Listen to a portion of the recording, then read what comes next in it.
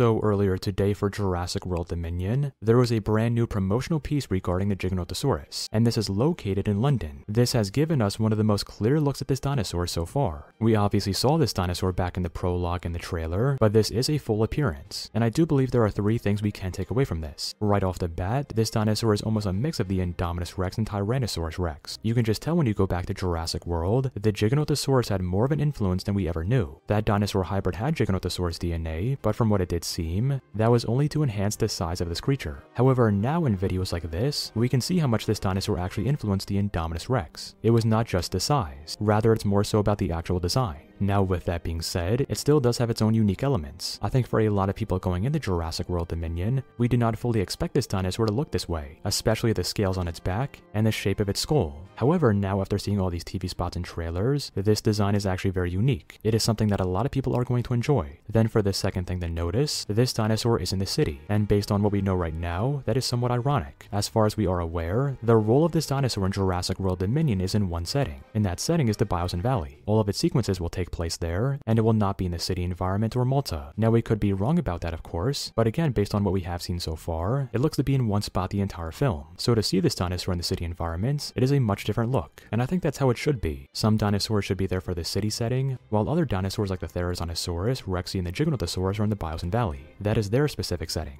And then for the third and final takeaway, the cloning of Biosyn is very accurate. Relative to the prologue, this dinosaur is identical, and that is something we have been talking about for quite some time. Compared to InGen, they have now surpassed them. Their cloning is much more accurate, which is why they can clone dinosaurs with feathers. That is something InGen could not do for quite some time. So I think for the other dinosaurs in this film, we are going to see a much more accurate look. For all of you though, what do you think about this? What are your thoughts on the Giganotosaurus? Write all of your answers down below, and if you enjoyed this video, leave a like, and have a nice day.